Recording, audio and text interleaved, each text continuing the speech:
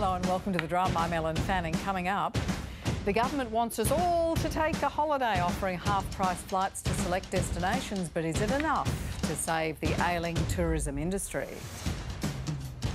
The CEO of the law firm representing Christian Porter reportedly steps down after questioning the morality of accepting his case. And that interview continues to make waves as Australia's Republican movement steps up to say the time is now.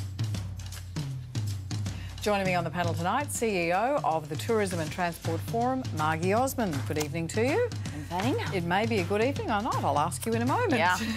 In Brisbane, Managing Director at Iscariot Media and Associate Professor Practice at QUT Business School, Lisa Watego. Lovely to see you again, Lisa.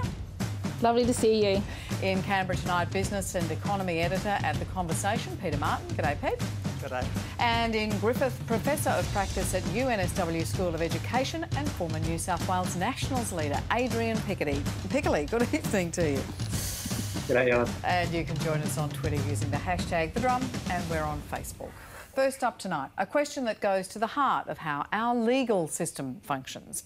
You may not have heard of Minter Ellison, but they are one of the nation's most prominent legal firms, and they've been advising Attorney General Christian Porter on his response to an historic rape allegation. So far, nothing too unusual.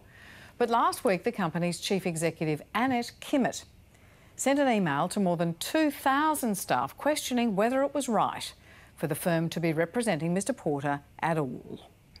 The nature of this matter is clearly causing hurt to some of you, and it has certainly triggered hurt for me. I know that for many it may be a tough day, and I want to apologise for the pain you may be experiencing. The acceptance of this matter did not go through the firm's due consultation or approval process.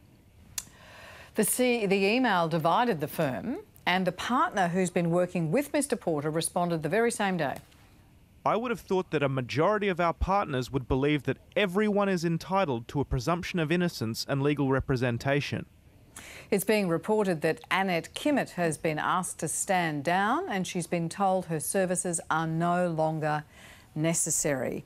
I'll go to you, Adrian Piccoli. You're a trained solicitor, perhaps a recovering solicitor. I always thought lawyers were like taxis. You hailed one and if they were vacant, they had to take you.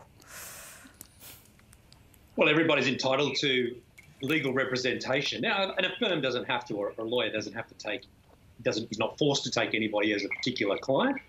But obviously, in this case, one of the partners has decided to take the client. I presume what the issue here is, though, is the CEO obviously had an issue with it around the ethics of the firm and whether they thought whether as a CEO, she thought the organisation wanted to take on this case.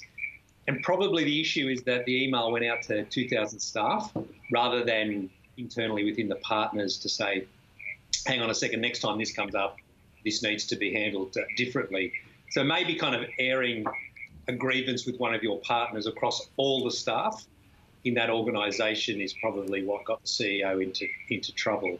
I mean, but the other thing that just bothers me here is, gee, we just react so immediately to any situation now.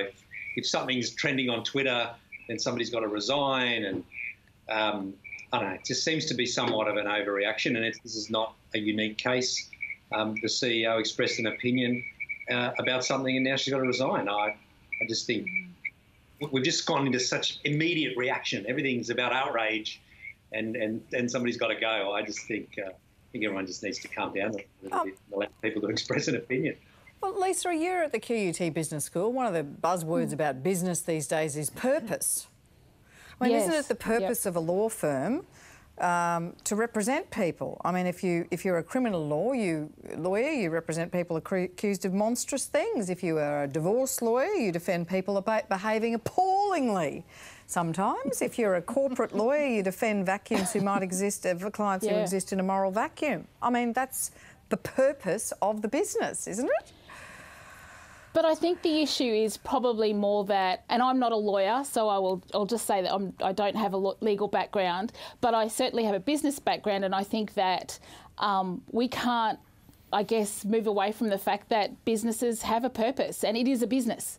It's a business, and in 2021, businesses want to be seen to be doing the right thing, and ethical business is a big part of doing business these days. We don't live in a vacuum. We don't operate in a vacuum. I've spent the day here in Brisbane talking about ethical suppliers and what does that mean and what are the criteria for ethical supply with it for the Queensland government. And I think that, you know, as business owners, we have no choice but to really think about what it is that we do, the jobs that we take in. And I think it's a bit naive just to simply say, well, this is what we do and we can take any client.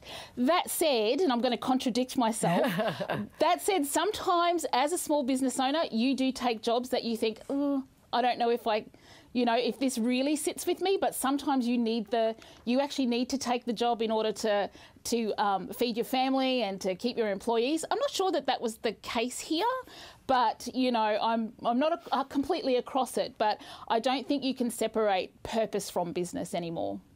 Peter Martin. I'm going to be like Lisa. I'm going to contradict myself already, right? So I look, on one hand, lawyers have got to represent murderers and so on. I mean, that's what they do. On the other, there's this view, and it's 50 years old now. It's called the Friedman Doctrine. Milton Friedman was so, shall we say, unself-effacing that he named it the Friedman Doctrine.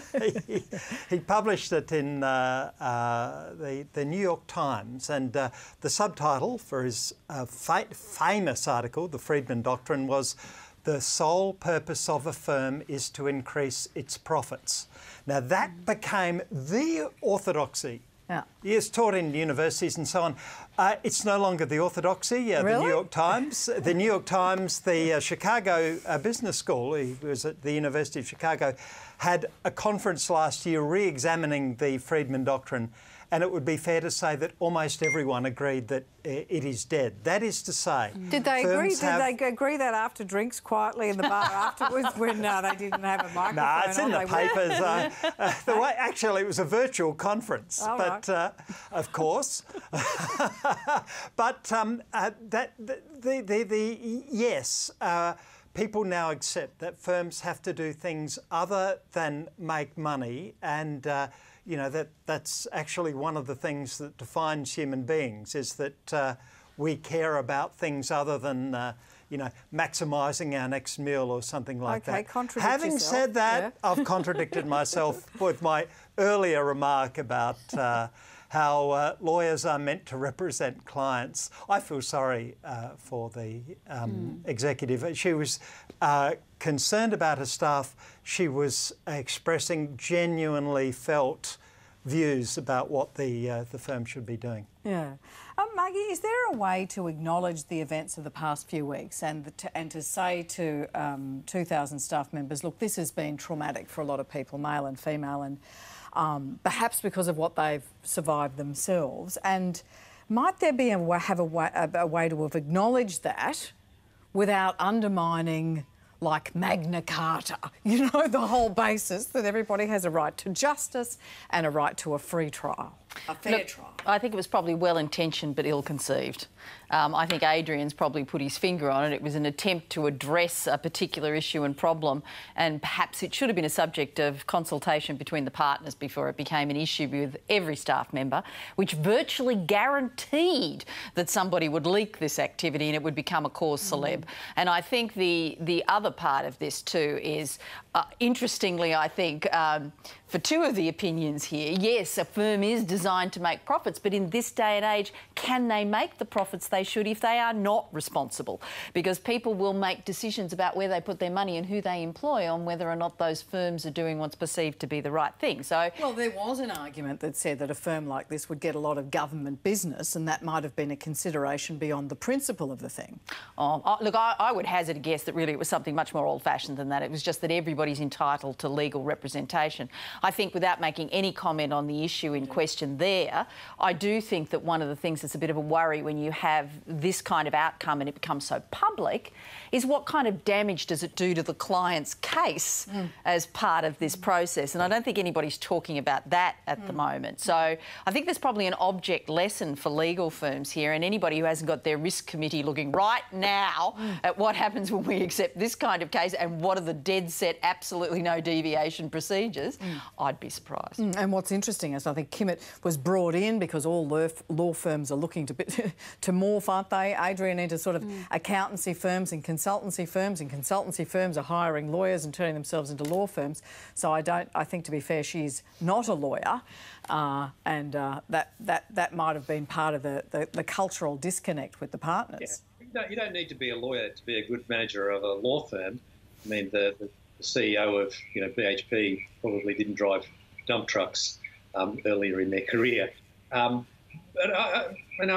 Christian Porter is entitled to a presumption of innocence and entitled to be represented. And I think that's the bottom line here. I mean, he's kind of talked about as if he was as if he's, virtually a convicted person, and he's not. And I can imagine how the partner who took his case and represented him would feel pretty aggrieved by that as a lawyer. And it's the whole principle that partner's lived his whole professional life. Everybody is, including the guy who did what he did in Tasmania 20 or 30 years ago, Ivan Milat. Everybody is entitled to that. Yeah. It's not really though. It's not really that. It's defamation, right? And people are entitled to have their reputations protected using the defamation law. That's what the specialist has been brought in for, not to defend Christian Porter against charges which will probably never be laid. Which results in the same argument, I suppose, which is one of reputation and the potential reputational damage with this spat. Well, the effects. But I wonder if there's. Yes, Lisa. Oh, sorry. I was just going to say, I wonder if there's a bit of a Streisand effect here. By letting the CEO go, we actually are now talking about something that could have just been dealt with internally with a little bit of outside help, but this is now an issue. So, yeah. You better explain the Streisand effect for the majority of the population who haven't heard of it. It's where you, by trying to hide something or bring attention to it, you actually, in order to hide something, you actually end up making it more exposed. And who was it? Who was it who did it? Barbara Streisand. Yes. She took a defamation case, I think, and by the time she'd finished with it, wasn't it? It was photographs of her beach taken from the public beach of her backyard. And after that, a lot of people started publishing them. Okay, so we've got the Friedman effect and the Streisand effect. And look, we're only like 12 minutes into the program. International celebrities and a bit of real estate. Excellent. We're covering everything, Peter. We're going well. The effects of Prince Harry and Meghan's tell-all interview with Oprah continue to ripple out. The Australian Republican movement is hoping Meghan Markle's allegations of racism within the institution will reignite a national debate and persuade Australia to back a referendum within a year of the Queen stepping down from the throne. And it's this timing that former Prime Minister Malcolm Turnbull believes could be enough to see the Republicans victorious. I think, frankly, in Australia there are more Elizabethans than there are monarchists. And so I think after the end of the Queen's reign, that is the time for us to say, OK, we've passed that watershed. Do we really want to have whoever happens to be the head of state of the King or Queen of the UK automatically our head of state? We should be so proud of our country and our fellow countrymen and women that we should say only an Australian should be eligible to be our head of state. Well, that's the exact same argument he made 22 years ago. Is there any reason to do it today? Is this the moment where I should out myself for having been the media liaison officer for the Royal Tours eons ago? I have issued more dress bulletins than you can possibly imagine. Yeah, look, honestly, it just feels like distraction therapy, doesn't it? I kind of go, oh, God, haven't we got enough to worry about at the moment? Okay. I'm torn between, don't we have enough to worry about? Do we really need to think about this now? And the fact that I think Malcolm may very well be right, that there are more Elizabethans than there are monarchists. So we're loyal to Her Majesty the Queen, not to the larger institution. Yes. So, I mean, I think he's probably right. It's time to have a bit of a discussion about it. But, you know, I think there are so many other things to worry about, at least from my perspective at the moment. It's not going to be top of my priority list. OK, the question that always comes up, Adrian Piccoli, is can you do this easily? Do you think you can? No. Well, the Queen is alive, certainly, and maybe not even for a while after she's no longer with us. It's what happened back whenever it was 20 years ago when the referendum was on. You know, it's not broke, don't fix it thing in most people's minds are kind of like Margie said, like it's not really the most pressing problem we've got. So why are we sort of expending our energy on it? People don't know are uncertain about what happens if you change to a republic. They know what they get now and they're reasonably happy with that form of government. I mean, I'm an avowed Republican. I think the royal family is a kind of a ridiculous concept that some random family, as they say on Monty Python, where somebody in a lake handed somebody a sword and they became the king, is hardly the way to form a system of government. So it does make sense to me, but I don't think people in Australia are particularly hungry at this stage to change. And even post the Meghan Markle-Harry interview, I don't think that's going to change that much. Can I just say to you, for what it would cost to run a referendum and to do all of the things that they would have to do to legislation to change it, I want that money spent on the tourism industry instead, and I want it now. We will come to that. So, Lisa Watego, this is interesting. What these folks are saying is, there's probably a reason to do it, but there's a bit of inertia around it. Do you see any other obstacles? I saw you riling your eyes when Adrian said, if it ain't broke, don't fix it. So you take me through what you think are the obstacles to, you know, when you flip the coin over, you don't see Charles or Lilibet anymore. Yeah, there's so many layers to this. I mean, the first thing is that, you know, I'm trying to not be particularly interested in the Harry and Meghan story, even though it floods my feeds. But of course, I have no doubt that she has experienced absolutely abhorrent racism through her period of time with the family. The treatment that she's received at the hands of the British media has just been absolutely disgusting. But the monarchy is the foundation, or one of the foundations, of the colonial system that we have in this country, and any opportunity to get rid of it, of course, is a good thing. Having said that, and I'm going to contradict myself again here probably, is that yes, I'm definitely a Republican, or I'm definitely not a monarchist, but do we just simply go, well, we'll take the Windsors out and we'll transplant it with something else? I don't think a simple solution is the solution. We really want to understand, and I think there's an opportunity, if we're going to do this and you know, spend all of that money and, you know, resources in actually having this conversation, how do we incorporate in Aboriginal and Torres Strait Islander peoples into that process? You know, Aboriginal and Torres Strait Islander people have not ceded sovereignty. So this is fundamentally an issue about sovereignty. Now, I'm not a constitutional lawyer. I'm just a lay person like the majority of people who are watching this program. And I think that that's really the issue, is like, how do we transform this? And I know that, you know, Professor Megan Davis and so many other people have been doing this work around the Statement of the Heart, and there's treaties happening in Victoria, there's Pathway to Treaty here in Queensland as well. And I think that there's a bigger question that's going to require all of us as Australians to, you know, examine ourselves. And you know, it may be a Truth and Reconciliation Commission, the way that, you know, which is what Jackie Huggins has advocated for. In Queensland, it's not simple. It would be nice if we could just put somebody else on the other side of the coin. It's not that simple. Let me see if I have you here, there's no simple A to B, you've got to get A to Z. So is what you're saying is, if you say, righto, we don't want the Queen Elizabeth or King Charles to be sovereign, you go, OK, that was easy. That's what Adrian said, easy. That's what Malcolm said, good. Okay, so who's going to be sovereign? Because Indigenous people never ceded sovereignty. So how do you create a new modern republic if you haven't had a just and proper settlement? And then the next thing you seem to be saying to me is, oh, good, we're all seem to be agreeing, get rid of the elements of remnants of a colony, you know, that thing in the corner of the flag, right, the Union Jack. But how are you going to come to terms with the impacts of colonisation to do that? Dispossession of Do we Indigenous just renovate people. the house, or do we knock down and rebuild it? Well, can you Like, I just think- renovate the house? I mean, if you say we just sovereignty renovate and it? you say colony, you're going to have to go there, aren't you? Lisa? Yeah. Isn't it I astounding, think so. Yeah? Ellen, that, and you'd remember this referendum, I did. I took my daughter, who's now 30 years old, and I gave her the pencil and I got her to put a 1 in the box. But what so did that you she- think? What did you think a modern Australian republic in 1999 was? What is astounding is that at that referendum, there was nothing about their settlement. There was nothing about Indigenous Australian sovereignty. That could never happen now. So that's right. So that does make it more complicated.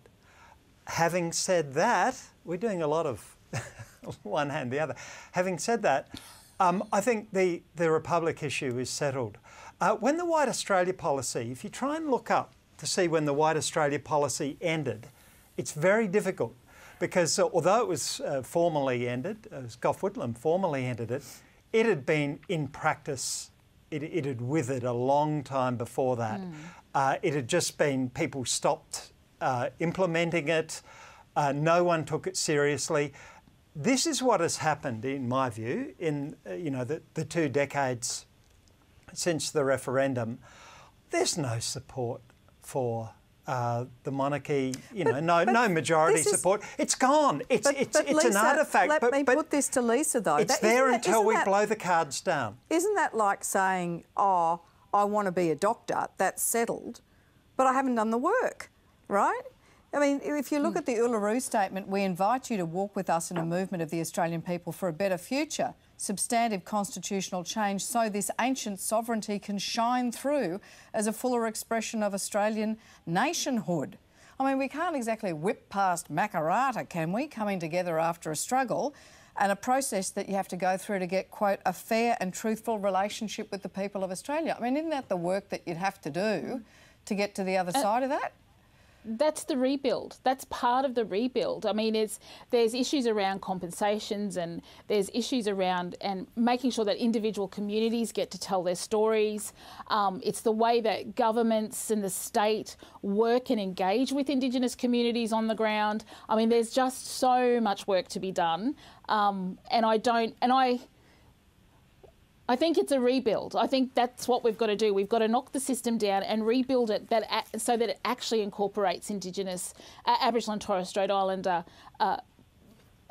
perspective, sovereignty, whatever that looks like. And I keep saying I'm not a constitutional lawyer, but it's things that people, ordinary Australians, can actually get behind. Is that not part of the point, though, that, to have this Republican debate now would stimulate exactly that kind of debate, or it should?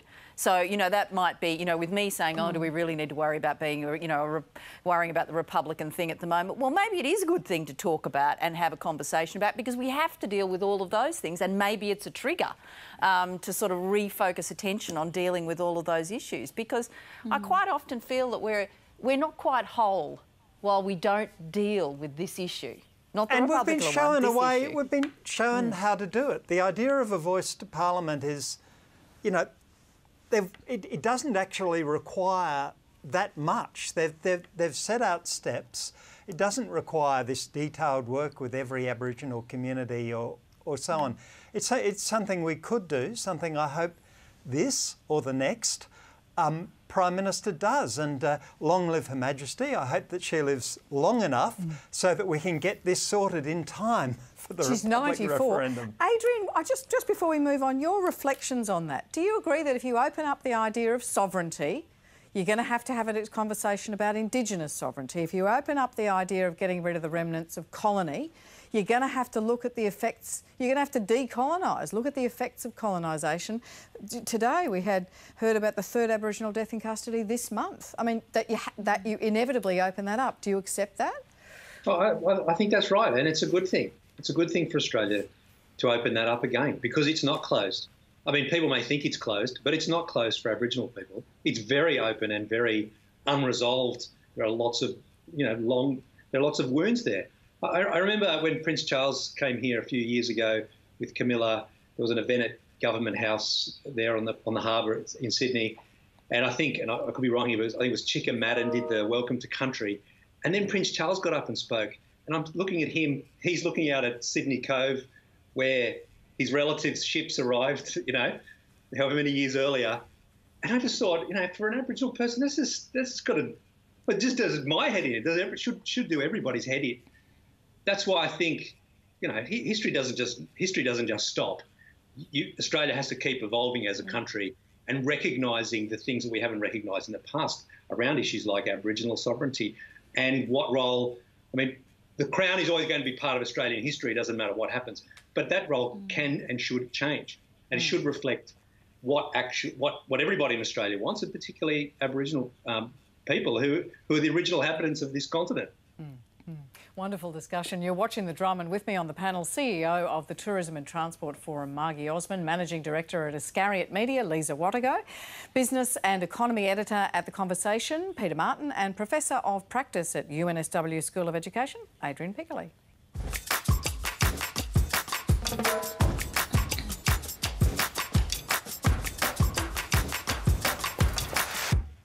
In just over 2 weeks, the government's JobKeeper scheme that's kept millions of Australians in work throughout the pandemic will end.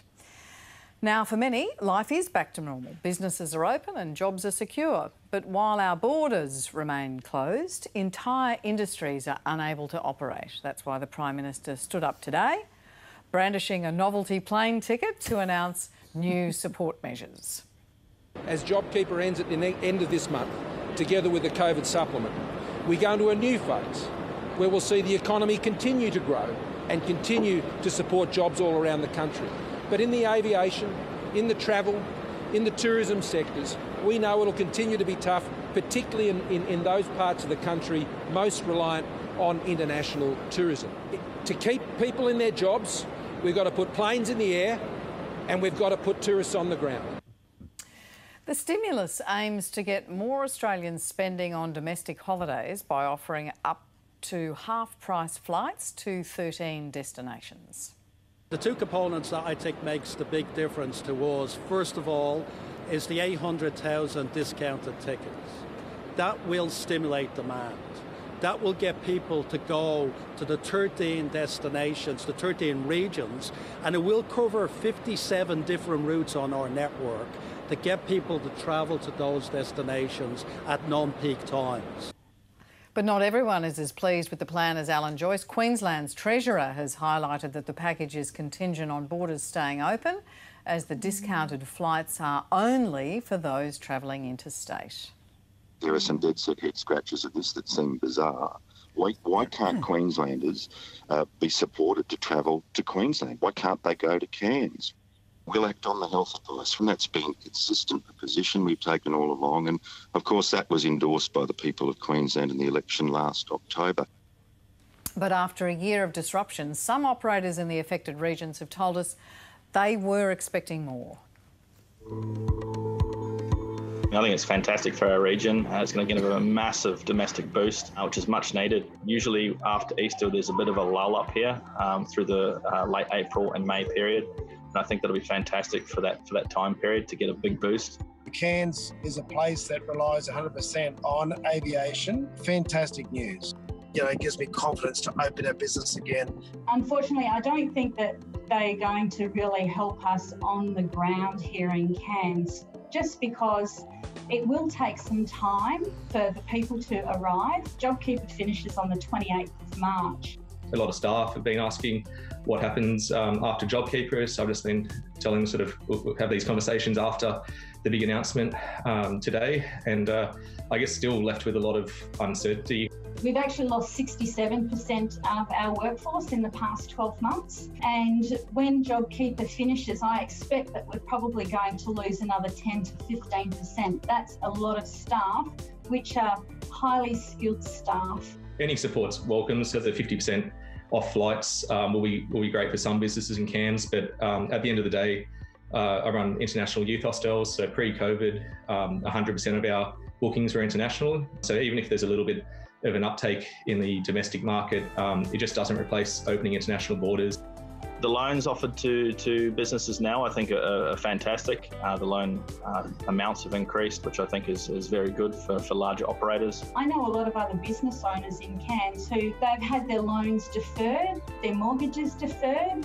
They are now facing down the barrel of a tsunami of repayments. Who wants to work for the next 10 years for nothing? We would have really liked to have seen some support rolled out in conjunction with this, these great flights that the government is doing.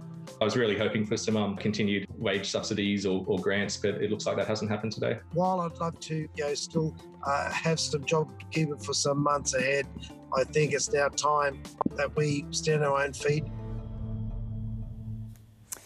Yeah, so mixed views there in front of Queensland. Muggy, you've just pointed out that Darwin was added to the list, so there are 14 destinations. The PM says it's a ticket to recovery, is it? Well, I think it's a great idea to put some stimulus in place. There's no doubt that traveller confidence has been trashed by the border exercise. And to be perfectly frank, there's a whole lot of premiers who need to wake up to themselves in that space and follow Gladys Berejiklian's example.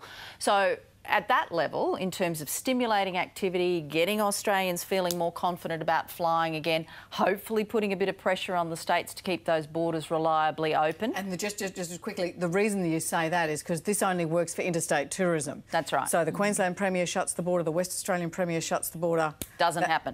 So it's kind of, you know, twisting the arm of the premiers up their backs to say, righto, come on. Absolutely. So from a stimulus perspective, bravo, well done. Very happy to see it. I'm sure there are some tweaks to the system, but the government has said if you want to add more destinations, we're happy to look at it. And as we say, they've added Darwin this afternoon.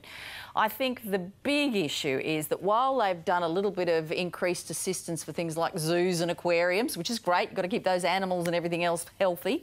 There's a bit of additional assistance for the travel agents, for example, and there's some sort of infrastructure security support for airports and others.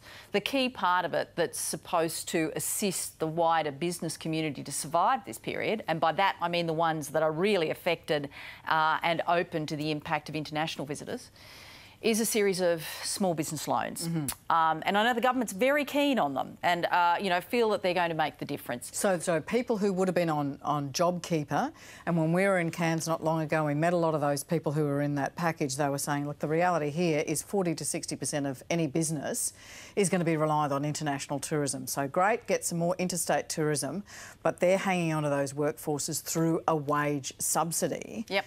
And you're saying the government's saying, OK, well, we've expanded the small to medium SME loan guarantee scheme for small and medium-sized businesses. Does that solve the problem? So you go from a wage subsidy paid by the government to your staff, or through you to your staff, to, OK, you borrow the money and see yourself through. And therein lies the problem. You know, how long does it take to get the loan from the bank in the first place? If it finishes on the, you know, at the end of March, how long would it take to get the loan? How easy is that going to be? How much more debt can these businesses take on? Now, I fully understand that it's not the taxpayer's job to prop up a whole lot of businesses, but essentially in this set of circumstances, when we're completely beholden to government and public policy at both state and federal level, yes, I think there is an argument, as the government itself has clearly recognised by putting together a package. We think still that a wage subsidy was always going to be the best way to go, and it's why countries like Singapore have extended theirs for another 6 months for tourism and aviation.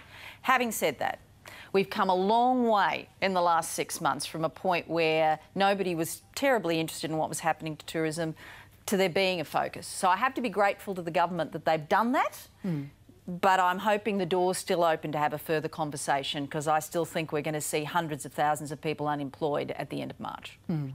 Lisa Wattego, you're out of QUT Business School. That's one of the hats that you wear, as well as running your own business in Brisbane. What are your thoughts on that loan scheme? So eligible loans, there was $40 billion in the bucket for this scheme, but nobody was taking it up, which probably tells you something. That's $2 to $3 billion only was taken up. So the government says you can get a bigger loan up to $5 million. Bigger businesses can be involved in the scheme, and instead of going 50-50 with the banks, and a lot of people had trouble convincing the banks, even if the feds were kicking in 50% of the loan money, they're going to have to go 80% federal money and 20% of the banks, presumably, to get more of those loans ticked off by the banks. Does it make sense for particularly the small operators, to be taking on that sort of debt? I would be really... cautious about that. I know a lot of the businesses that we were working with last year at the start of COVID, Indigenous businesses across Queensland, the financial part, like a lot of the financial packages that were being made available, just weren't available. Indigenous businesses quite often will just fall through the cracks. You may not have the capital to service such a loan. You may have your books might not be perfect because you're simply so busy in your business that and all the accountants, I think, across Australia were trying to understand what JobKeeper and JobSeeker and all of these new things meant. Those poor guys were absolutely smashed with work, and often it was unpaid advice. But yeah, I would be really hesitant as a small business owner to be taking out a loan that you don't know that you can service. If we don't get if your assumption is that we're going to have international visitors, then I think then I would be really, really concerned about that. I'm lucky I'm not in the tourism sector. I do work with a lot of tourism businesses. I mean, one of the other things is if you've got an ATO debt, you may not actually qualify for a loan. Right. So I'm not 100% sure that it's going to be as taken up as people would hope, the government would hope that it would be. And I think that, one of the things that we do know with Indigenous experiences, Indigenous tourism experiences, is once a domestic, because they're quite heavily reliant on international visitors, but if we can only focus on domestic visitors, we know from research that if a domestic visitor experiences one Indigenous experience, then they're more likely to go and pay for and seek out other Indigenous experiences. So I think that there's a lot of education that we need to do with our domestic market to really get them interested in going to Indigenous experiences in particular. I think that there's just a lot of communication work that we need to do. And I know that you were saying to our producer Dale earlier that there's a lot of those sorts of experiences and businesses around central Queensland and the Longreach area that aren't getting tourists. So just a shout out to them, because Longreach in winter, wonderful, pack your woolies, terrific part of the world. And some amazing Indigenous experiences out there. So if you get to go to Longreach and Barkey, head out and see the Thompson sisters. And legitimately too, out of this whole horrible situation with COVID and the impact that it's had on the industry, I'm hopeful that what we're going to see is a renaissance, if that's an okay word to use in the context, of Indigenous tourism, because most people go overseas to have a unique experience of some kind. We have so many of those on offer here in Australia, and absolutely to Lisa's point, it's all about the education to understand what's out there and what you can do and what you can see. Well, I'm just actually trying to get the program to go to Longreach, so that's actually why I said Excellent. that. I'll go. Adrian Piccoli, I'll come to Peter Martin in a moment, but Adrian, you're more optimistic about this scheme, aren't you? I think about it from the perspective of when you're a government and you've got $1 billion and you've got to think, okay, what am I going to do with it? We know it's not enough, but how do we get the most bang for our buck? So I think what the government's doing here is they're hoping they can turn $1 billion of government spending into $10 billion of private spending. And they're trying to unlock consumer or private spending to stimulate the tourism market. So you could spend $1 billion continuing some of these wage subsidies, and which is an option. But what you're doing is you're keeping people home. What they're trying to do is get people travelling to spend their own money. So if you subsidise me a few $100s to fly to Cairns, yes, a few $100s, but then I'm going to spend another couple of $1,000, $3,000 on accommodation and tours and restaurants, etc., etc. I mean, that's the real stimulus. It's the 300 helps, but but it's actually the few $1,000s. But the only thing is that's private spending. There's still a lot not understood about this scheme. The fact that Darwin was tacked on, you know, it's a work in progress, obviously. But Adrian, the former chief economist of Qantas, and they have a chief economist at Qantas, Tony Webber, he crunched the numbers, right? And he figures that only 72 million of the $1.2 billion package will fund ticket price discounts. So he's looked at the numbers of tickets between April and July, he's crunched the numbers, and he's saying, look, I don't think that'll encourage much travel. And Flight Centre's Graham Turner is saying, slightly diplomatically, fairly small positive impact on tourism. So, I mean, pending the details, looks like an aviation package.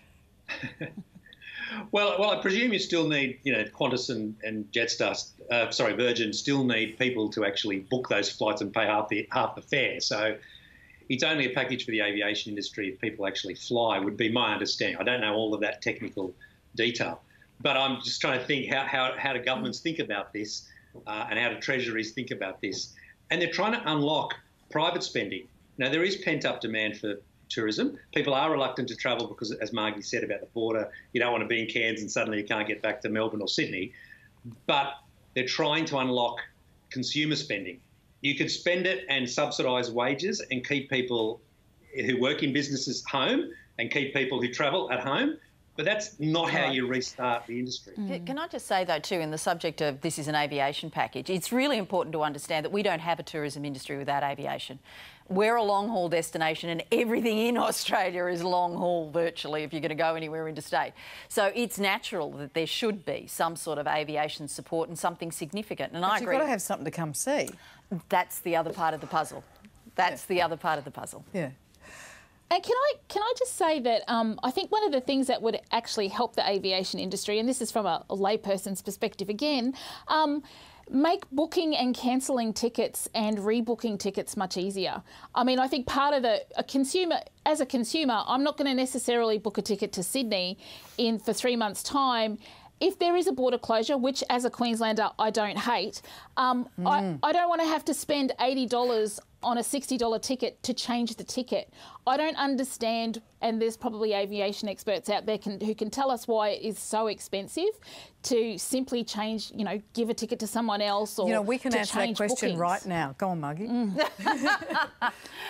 Frustrating. Yeah, look, I think there's been an awful lot of fluctuations in what happens with the tickets. All the airlines have been trying to do the right thing, and I know people out there will be saying, but they are, because what they really want to do is get people back in the air. But the bottom line is that none of them have had any revenue for a very long time. And there's massive costs associated with massive costs. And part of the issue with the border issue is, for some reason I don't understand, premiers seem to think that when you close or open the border, it's kind of like you just flick the switch and the planes get back up in the air. There's a really significant build-up that has to happen to make it possible to get back up in the air and then turn it off again or put extra staff on. So there's been massive expenses for the industry. But they're all dead keen to get you back in the air. If they could make it easier, they would be. Well, I want to come to Peter Martin. It's interesting that journalists immediately need to check these days, Pete, whether or not there's any pork barrelling with programs like this or bushfire support or anything else.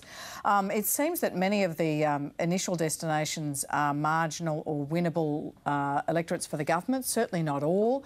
Questions were asked by Labor about why northern Tasmania with its marginal seats and not southern Tasmania. There was a question asked about why Central Australia and not Darwin. That's been changed this afternoon. What are your thoughts about the winners they've picked? Well, I'm actually worried about the sector they've picked. Sorry, Margie. So you should be, Peter. There are businesses, in fact, businesses that employ 1 million Australians, the latest We used to figures. employ 1 million Australians. Yes, well, there are businesses who employ 1 million Australians, down from 3, who are still on JobKeeper, which ends on the 28th. Now, a lot of them are not in that sector. The Prime Minister talked about aviation and tourism being affected by international border closures. What about universities? What about firms that provide services to universities? The government it's gone beyond calling it a blind spot. The government has willfully done everything it can not to support this large sector and all of the associated businesses, and many, many others. We are now facing, with those million Australians who've been basically having their salaries paid, we are now facing there was another cliff around September when they were going to end JobKeeper, but fortunately decided to continue it at a lower rate. We are now facing one of the biggest, if you like, testing points, crises in the entire job seeker, entire support experience. Unemployment at the moment is around 800 measured unemployment, around 800,000 Australians. You add 1 million to that and you do a lot to it, right? Yeah. Now, one estimate, a reasonable estimate from Jeff Borland at Melbourne University is 250,000 Australians. And we'll lose their jobs, right? And we'll lose their jobs. This on March 28th. So basically your maths is you've got to give a fortnight's notice to people. So in the next 3 days, if today's the 11th, which it is, in the next 3 days, people are going to have to give their employees notice. And then in 3 days, by the way, they have to deal with the situation of, unless they're maybe hoping this Qantas thing, this airline thing, which isn't worth that much money anyway, maybe hoping that money multiplies, maybe hoping it works, or very likely they're not in that industry at all. That won't help them. They have to face the situation of, I've had no work, but I've been able, not much business coming in, but I've been able to continue to pay my people. Do I take out a loan, hoping that situations, borders open, so on, hoping that situations improve for the next 5 years, or do I wind my business up? This is certainly the second most critical point in the whole thing. Now, if the government pulls this off, we'll all, they'll probably say they were confident all along. If they don't, I think the good thing is that, I wrote about this in The Conversation this week, we're getting very, very good stats coming in now, better than ever before. 10 million payroll, data on 10 million Australians is collected and published each week now. We used to have to wait weeks for the monthly unemployment figures that weren't nearly as comprehensive. The government will be able to see in real time, as you're suggesting, Ellen, beginning next week, they'll be able to see in real time what's happening and make adjustments. But this is a really critical time. Yeah. This is as I said, the second worst in the whole crisis. I just want to make one final point. We've got some lovely pictures to show, Margie. You and I were talking earlier, courtesy of Foreign Correspondent. And the world is changing. It's a look at Bali, and there's people here that you're seeing traditionally involved in the tourism industry, have been for decades, such a massive part of Bali's economy. And here they are returning to traditional but subsistence level seaweed farming. So they might have been fast boat operators, tourism operators. One of the men we're seeing, Wayan, was earning $800 a month in tourism, just bought that extra property to rent out, and there comes COVID, and he's down to $200 a month. No support there, obviously. But is that the sort of adjustment you think we're going to see in tourism in different ways, right, across the world? I don't think there's any doubt about it, and the United Nations World Tourism Organisation is quite concerned about it at the moment and what the implications are. I think the other part of this puzzle that's going to be very big is going to be sustainability and the tourism industry in future, and we really need to look at ourselves in that space. For example, my organisation's doing a huge amount of work now on aviation biofuels, because we know when the international market comes back on, the people coming to us ultimately from Northern Europe and the US and whatever else are going to be asking the question about the carbon offsets and what sort of fuel we're using. So yes, it's going to change a whole lot of tourism structures.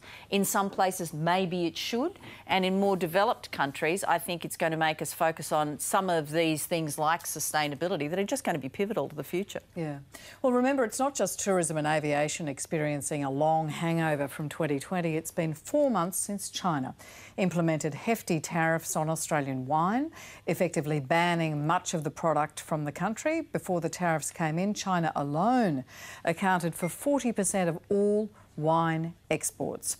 And as the Drum's Stephanie Bolci found out, South Australia's Barossa Valley has felt the hit more than most. South Australia's Barossa Valley is billed as Australia's most famous wine region.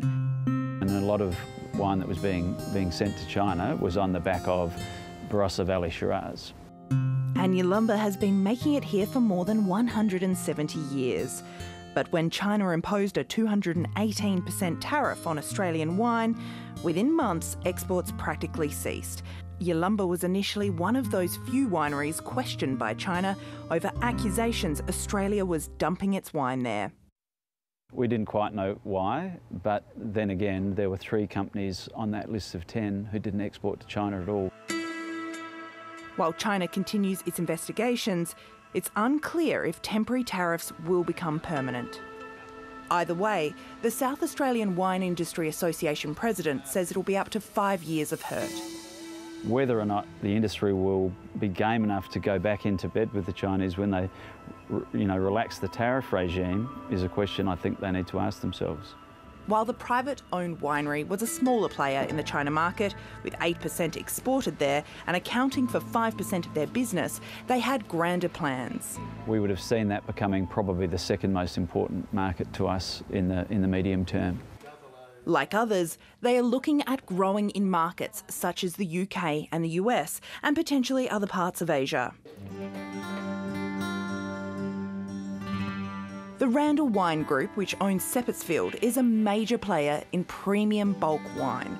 They send wine in 24,000 litre bladders, but that stopped last year. Even though there's no tariff directly been placed upon bulk product, the central government there has instructed all of its importers, its producers, to stop taking Australian wine. The managing director says that's about 15% of their revenue. So it's a big hit. I think you'd broadly describe it as a black eye, maybe a blood nose as well. Not terminal, we've got options, but it's a fair hit. And while they're looking elsewhere, they're planning on storing wine too. Seppeltsfield's in it for the long game. We've invested so much time and effort, and we believe that it's worth the long play. Adrian Piccoli, you're in Griffith tonight. That's a wine-growing region. What are your thoughts on that? Always when I see these trade kind of wars, it's always agriculture. Why always agriculture? Why not financial services or mining or something like that? It's always barley or wheat or lamb. You want to come to the city and get a bucket of black paint and paint targets on big bank buildings. Is that your idea? They're soft. They're seen as soft targets, or I don't know. Anyway, it's really unfortunate for the wine industry. Big wine industry here in the Riverina, and very successful. A number of the wineries that I've spoken to over the last couple of years said they're very cautious about, have always been very cautious about China for this very reason. They're unpredictable.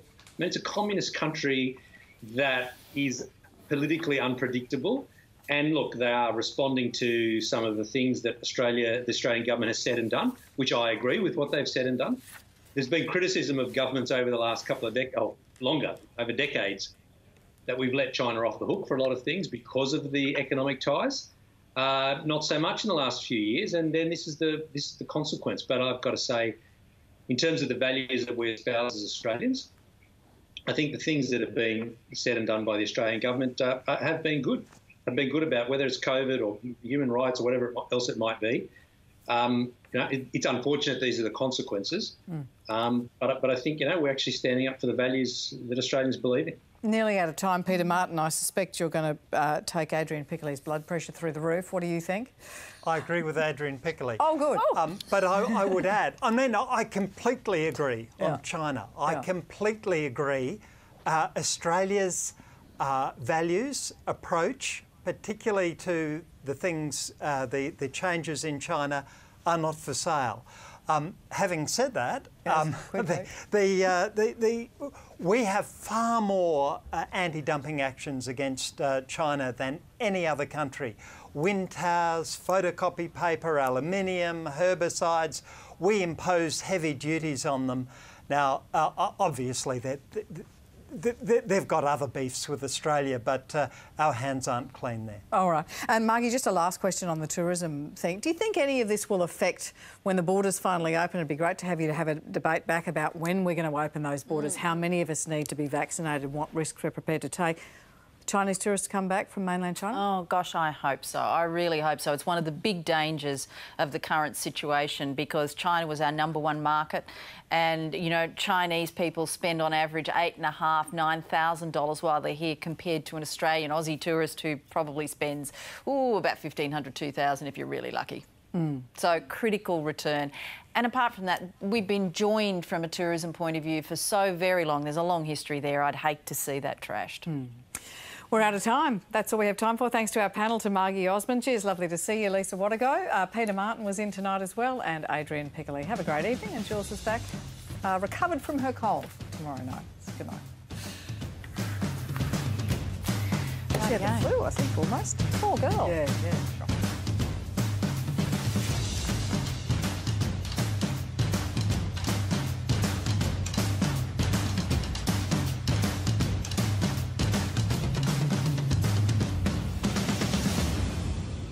Tonight on ABC TV and iView, join guest presenter Paul West on all new Backroads, then Q&A. Later, Kurt Fernley's 1+1.